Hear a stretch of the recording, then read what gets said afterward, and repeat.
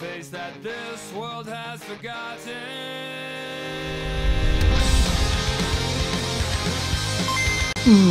What is up, guys, and of course welcome back to a new series section on my channel called League versus Tiers.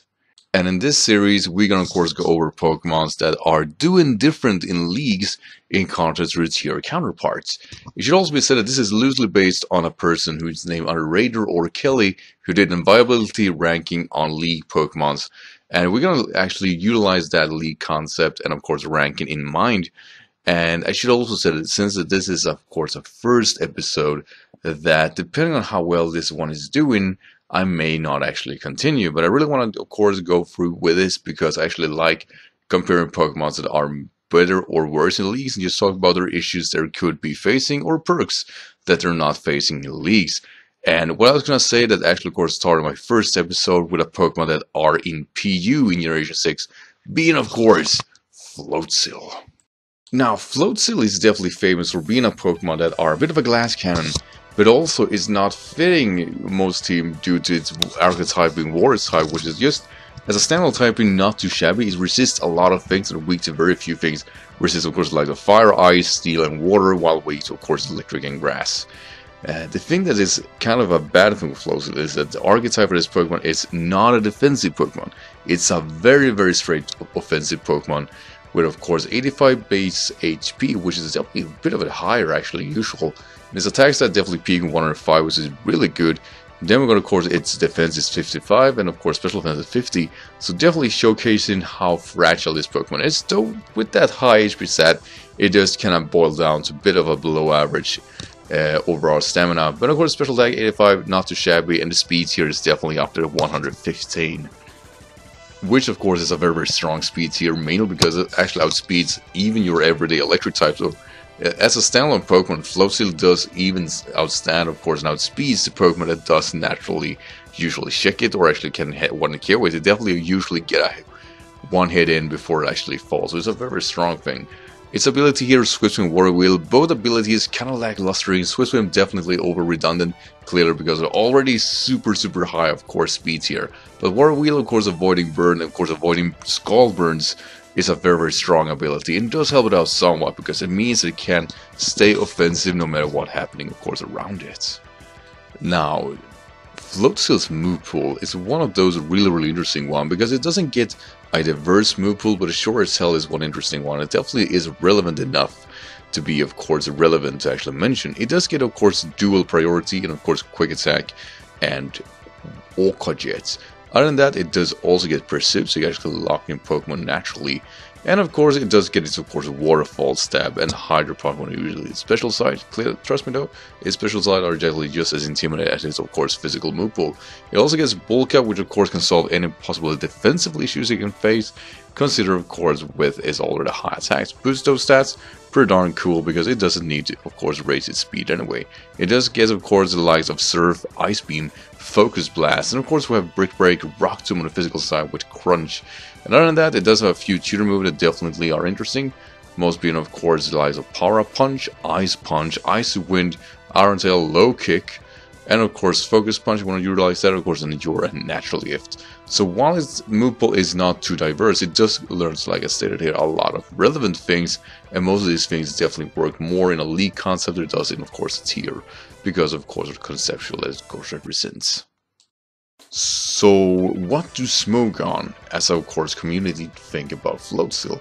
Well, they aren't given too much downside to Floatzel. It resides in PU in Generation 6, and could very well do the same in, of course, Generation 7.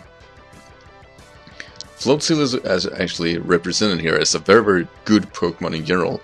Excellent speed tier, a lot of attacks going on, and it does, of course, outspeed relevant threats, as of course Tauros and Archeops and Pyroar. It has a decent enough move pool that allows it to hit most tiers hard. Floatzel's ability are useful in some cases, as of course Swift Swim does allow to outspace and Oko, Cabotips, and Omastar under rain, while Water Wheel used to avoid getting burned like Skull and Will-O-Wisp. Although its strong coverage move mostly makes up for it, Floatzel's special attack isn't very high, leaving the struggling to pressure Pokemon like Lantern, Pokemon that are immune to water, without relying on, of course, the likes of Focus Blast.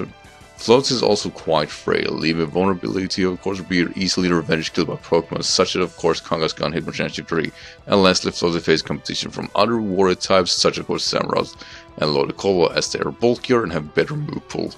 So that seems to be the only downside here, is that it does kinda lack of course the bulk that is needed for a water type. Usually there is an archetype to water types which are general that they need to of course be, I can't say this enough, bulkier due to its precise of course resistances. And of course, as stated, Floatzel is a glass cannon, which means that it's definitely relying on the of course opposing team to be able to of course triumph, and there is where of course we have the edge in leagues.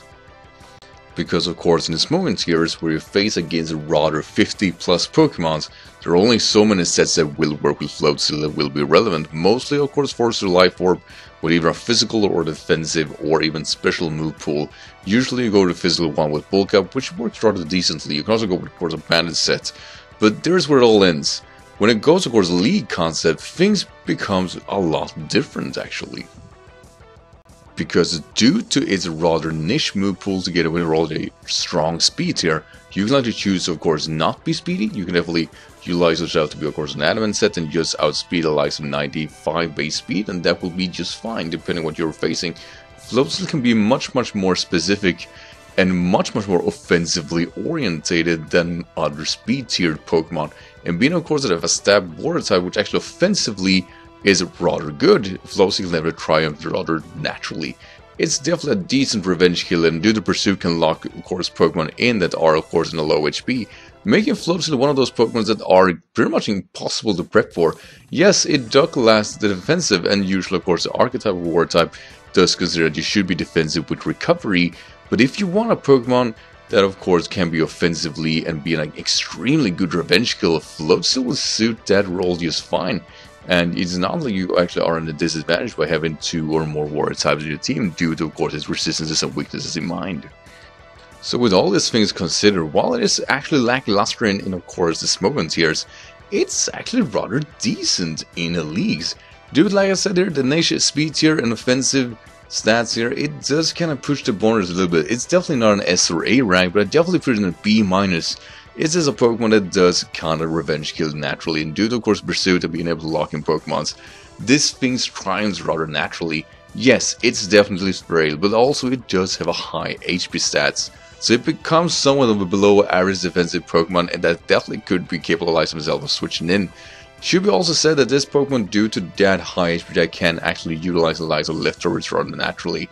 So I'll definitely think this Pokemon is one of the strongest ones that I'm going to introduce in this concept, because this is one of those Pokemon that are below in the SMOGON tiers because of what steep competition has to deal with. But when you can be specific, Floatzel does kind of stand tall, because this Pokemon hurts hard, and with the right environment and of course with the right team synergy, this thing works rather naturally, and definitely one of the strongest competition I would say for a low ranking Pokemon in a league format. So of course with this said, what do you guys think about Floatzel and of course in league concept? Do you have any experience with this Pokemon? Do of course tell. And other than that, of course I have to say, do you guys enjoy this of course concept and series? This is definitely something I'm thinking about doing, but only if you guys want to of course see it. If not, then you know I'll run about. I'll sell for of course just one episode. But if you guys want to see more of these, make sure to write it down below, and also what Pokemon do you want to see if so. And other than that, of course, thank you as always, of course, for watching. I really hope you enjoyed this episode. And I'll see you, of course, next time with, of course, another video. Until then, of course, take care.